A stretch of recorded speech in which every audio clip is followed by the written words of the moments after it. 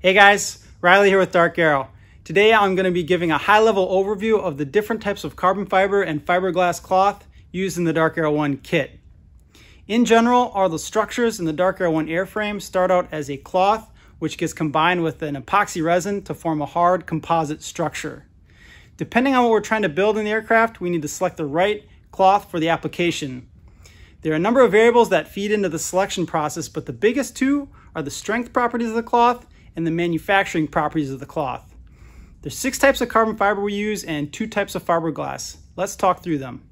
The first cloth type that I want to show is this spread toe plain weave carbon fiber cloth. So we use a lot of this in the airframe of the DarkAero 1. You can see it in basically all the skins on the wings, fuselage, vertical stabilizer, and horizontal stabilizer. And it's really good for structures that don't have a lot of curvature to them. This cloth has good strength properties in multiple directions because it has an even balance of fibers running at 0 degrees and 90 degrees relative to the weave pattern. We stack up a bunch of layers or laminations of this cloth at different orientations to create structures like the fuselage skin or the wing skin. And you'll notice the weave pattern on this cloth is very large fiber bundles that are flat. And so that helps keep that laminate stack very thin and compressed, which helps reduce buildup of excess resin in the structure, which would increase weight unnecessarily.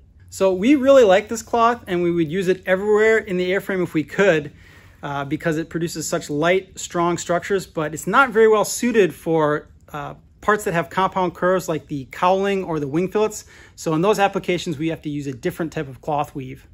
For parts that have a lot of curvature, like the cowling or the wing fillets, we have to use a different weave pattern, which is this 2x2 twill weave. So this is a really common weave pattern you'll see, and I think this is what most people think of when they hear carbon fiber. You'll see this in like trim automotive parts or maybe a carbon fiber laptop case. But the great thing about this weave type is that it's very drapable and conformable to complicated shapes. And that's made possible specifically by the weave pattern. So you can see this cloth can stretch and conform and distort to whatever shape you're trying to create. The only drawback with this is that it uses smaller fiber bundles that are round and they don't pack as tightly and lay as flat as the spread toe carbon. So the disadvantage there is that it doesn't lay as flat in the laminate stack, so that allows it to pick up a little bit more resin, giving you a little bit worse fiber to resin ratio and a little bit heavier part. So we try to limit the amount that we use this in the aircraft. There's a variation on the twill weave we use in which the cloth is woven into a cylindrical sleeve. We only use that on one part in the aircraft, which is this spinner. So the advantage of having it woven into a sleeve is that there are no axial seams in the cloth. This keeps the weight and strength evenly distributed around the circumference of this part. If this part did have an axial seam on it, that could create a heavy spot on the part. And since this part rotates with the prop shaft, that heavy spot could cause an imbalance, which would lead to vibration. And we want to minimize any vibration with the propeller and engine. So that's why we use a sleeve with no seams. Some of the parts of the aircraft, like the wings, horizontal stabilizer, and vertical stabilizer, require additional reinforcement to withstand the aerodynamic loads they experience. So in those parts, we add additional layers of this unidirectional cloth to help handle those flight loads.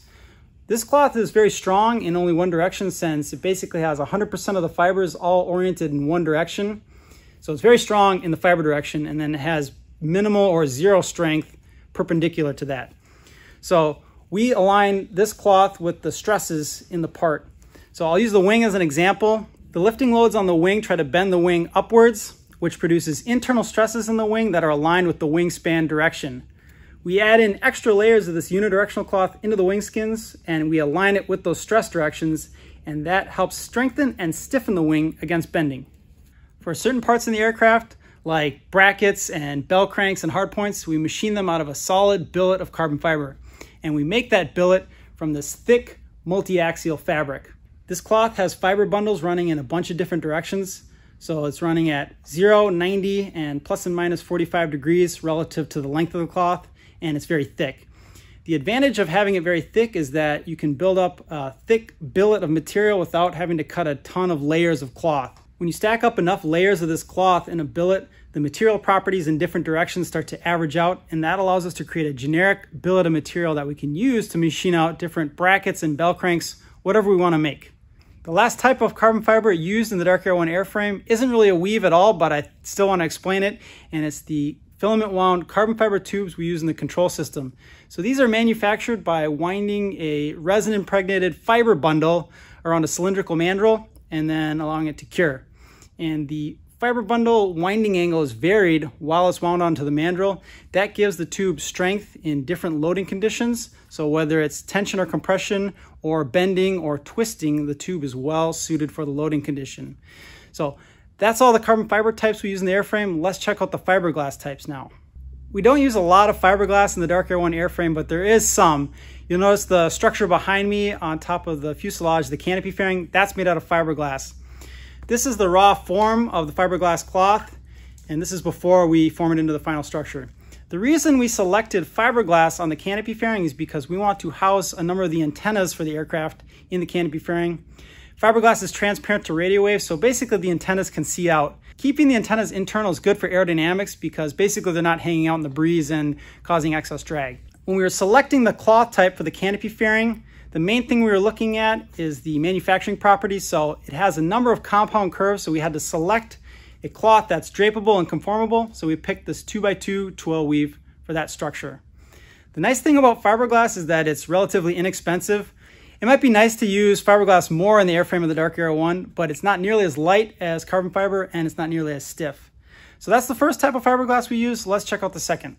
The second type of fiberglass we use in the airframe is this thin, light fiberglass weave. So this primarily gets used to prevent galvanic corrosion. There's a phenomena that can occur between conductive metal alloys and carbon fiber where the conductive alloy corrodes. You can prevent it by electrically isolating the alloy from the carbon fiber, so that's what we use this weave for. So we use this in the carbon fiber and aluminum honeycomb panels. We put a layer of this in between the aluminum honeycomb core and the carbon fiber skin, and then we use it in some other areas of the aircraft where aluminum alloy might otherwise touch the carbon fiber structure. So that's where we use the second type of fiberglass.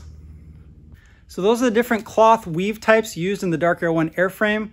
Hopefully you learned something, and maybe now when you look at the airframe structures, you'll have a different perspective on what you're seeing.